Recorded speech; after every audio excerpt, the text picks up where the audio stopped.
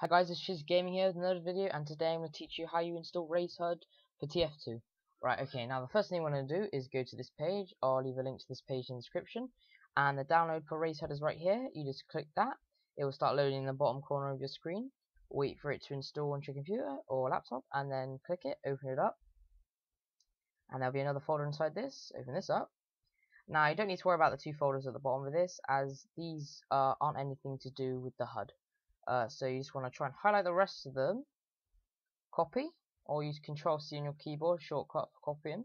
Just copy the yellow folders, and then you can just close that down. Open this up, go to your C drive, ACC drive, and then go to Program Files. Make sure when you go into Program Files, it's the one that says X and how many program files you have, not this one. That's not the right program.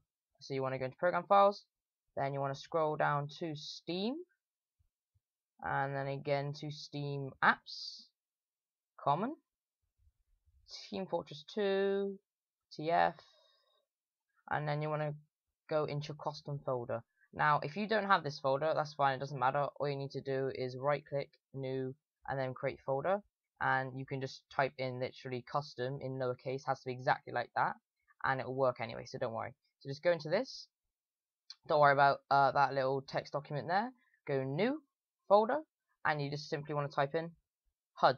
Now that's going to want to be in all lowercase, and then once you've done that, go into that folder, and you want to copy and paste all of the files you just copied a minute ago and put them in here, or you can use Control V on your keyboard shortcut to copy and paste. Wait for them to be done, and there, close that down. You have just successfully installed Rayshud for Tf2. I hope you enjoyed the short video, guys, and yeah, see you soon, and don't forget to leave a like. Bye.